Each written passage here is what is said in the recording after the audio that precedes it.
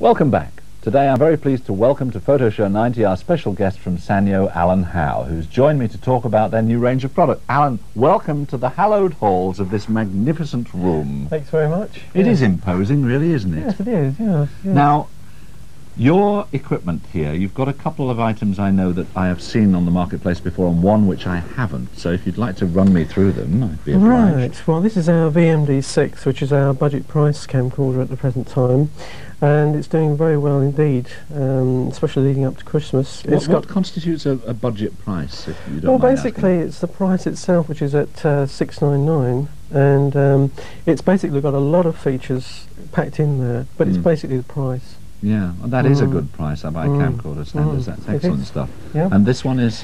This one is our sort of flagship of the range, which is our high band camcorder, our BMH 100p, and this is just under £1,000, and this is our flagship with the high band facility. So we have to explain to people the differential between those two. Is high band is the state of the art, yes, isn't it? And you're art. getting near professional That's sort of right, results on it as well. Yes. Are there many more features on this camera than, for instance, the Oh one yes, you first indeed. showed us? There's a more impressive digital titler, although there is one on that, but nevertheless this has got 3 titlers, and it's also got slow motion as well, which is very handy. Yes, so you in effect speed up the That's tape right. inside, so you get a slow motion when you play it back. And it's also Presumably remote controlled.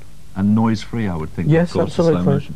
Oh, good. So it's packed with goodies in that one. It is, that one. Now, these, as I've said already, I've seen before, that up there, which is now being brought down here, looks very different to me. This is unusual and new shape called the Zima machine, and this basically means fuzzy machine.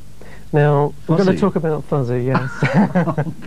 Now, this worries me. Before you go any further, I'm going to enjoy this conversation, because if you can use the word fuzzy in conjunction with a camcorder, then you're a brave company. Right. Well, go on, explain. Fuzzy basically means the type of logic we're using in the technology terms. Yeah. It doesn't mean anything about the quality of the picture at obviously, all. obviously. And it's directly come from the computer world, fuzzy logic. But in fact, the quality of the operations of autofocus, the auto iris function, works extremely well compared with normal logic.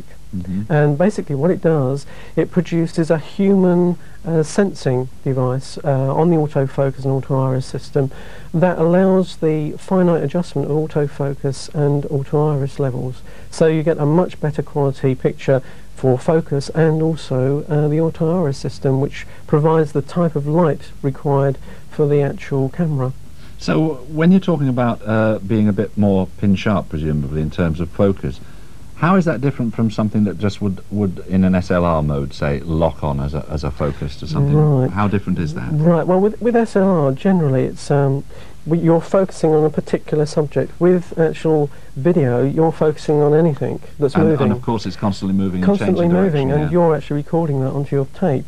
So you have to have a special type of logic which will actually handle that. Now, in previous machines that's used normal logic in previous machines, and unfortunately, although it's very good, it doesn't follow 100% the actual moving target.